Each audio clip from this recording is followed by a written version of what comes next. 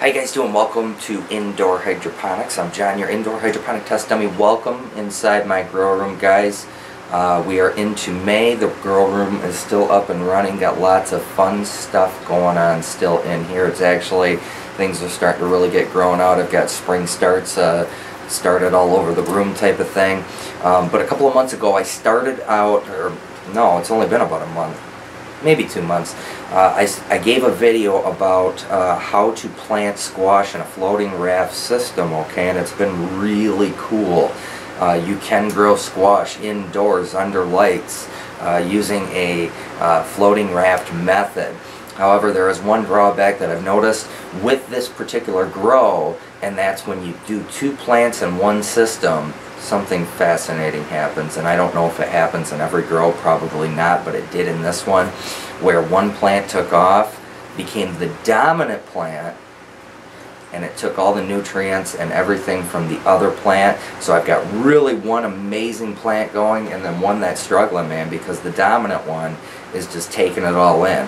And it's really cool. I've been trimming it up, been maintaining it, been topping it off, done a couple of nutrient changes on it, running it at about 800 ppm, general hydroponics, 3 parts, Flora series, okay, and keeping the pH somewhere around 6.0, and it's just been absolutely fantastic.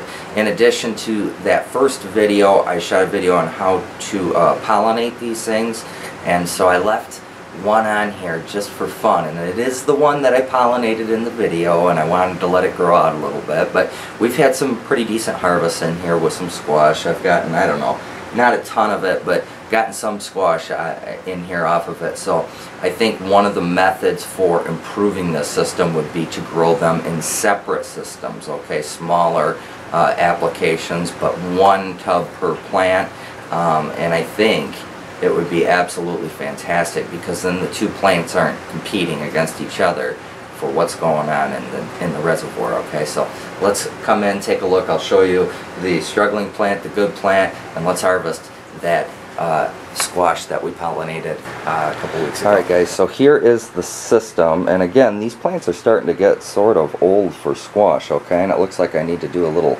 nutrient top up, but you can really see here, here is the one plant, and it's really struggling. I mean, it's really struggling. It just cannot keep up with the big plant. And I mean, we've got a little squash on there. He'll be fun to eat up, but really what I wanted to show you here is this big monster that I have been pruning the old leaves back, and it's just blowing up. It's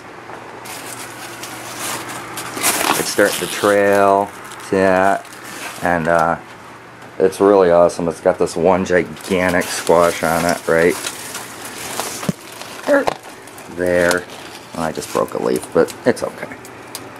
So let me pick this thing off, and we'll wrap this video up. Alright guys, as most of my videos are, they're kind of experimental grows, just to kind of see if I can grow it, and then maybe if you want to give it a try, or if you've already done it, leave me some comments below. Let me know how your experience was. But I thought this was a cool idea. I still think it's a cool idea. I'm probably going to tear the system out right now. Was it worth the money and the time and the grow? Probably not. But it was fun anyway, and that's why I do these grows and these videos, because it's a hobby, man. I'm not looking to feed the family a complete meal from this room here, man. It's just a supplement. It's fun, it's hobby, it gives them something to do in the winter, alright?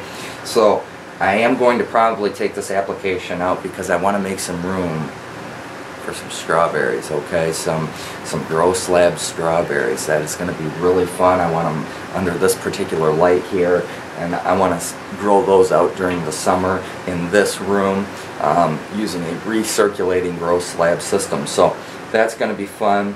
We'll eat this sucker up right here. Again, this is the one, I swear, that we pollinated in the video. I'll put the links to how to start this setup and how to pollinate these things at the bottom of this video. Thanks for watching this quick update. Just wanted to kind of give you guys an update and let you know that I think this was a pretty successful grow. In hindsight, I would do them in separate systems, okay? Alright, so if I do this again, I've learned something. As always, guys, thanks for watching. Please like, subscribe, comment when you can, and I'll see you guys later. Peace.